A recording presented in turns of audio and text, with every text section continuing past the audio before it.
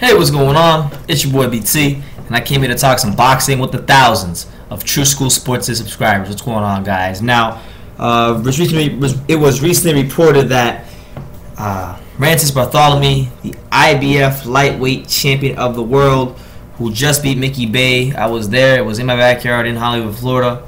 Good fight. He was announced that he vacated his IBF title as expected, and he is moving up to 140.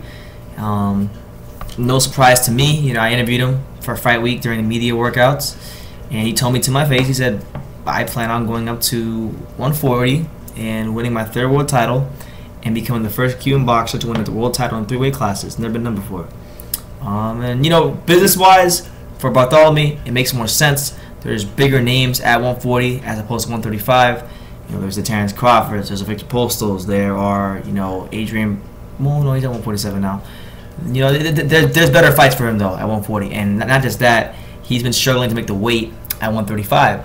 So why risk losing your title and losing to somebody you normally wouldn't lose to and killing yourself to make weight when you can fight bigger names at 140 for more money and, you know, just better fights overall. So he vacated the title after defending it one time against first of all, he won it from a guy, Dennis Shafikov, who the guy before Barthelemy hold the title, Mickey Bay, ducked, and Dennis Shafikov, you know, really tough fighter, beat him in a highly competitive toe-to-toe battle. Then, you know, against Mickey Bay, he had the questionable knockdown early in the fight, but still was able to outbox him, outwork him, throw fast combinations, get on the inside, stick him with the jab, just really make it his fight. And you know, now he'll be at 140 looking for big fights. So obviously, it's not a secret. I've interviewed him on the channel twice, once on Google Hangout, once and in person. I am a fan of Rances Barthelemy. I think he's a talented fighter. I think, you know, he's got a chance to do some good things in the sport. And he's still only he's 29 years old. He's right in the prime of his career. So hopefully, you know, whoever he decides to step in the ring with him at 140, that's going to be a tall order to tackle. He's not somebody that's easy to beat. And whoever does take that over from him, if it does happen, you know, congratulations to him, because Rances Barthelemy is a hell of a fighter.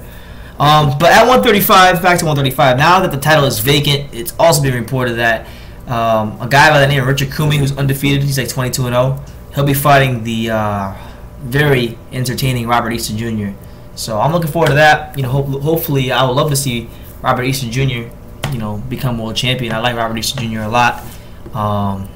You know, very entertaining personality, a guy that's I feel with more promotion and more good wins under his belt could really be a star in boxing.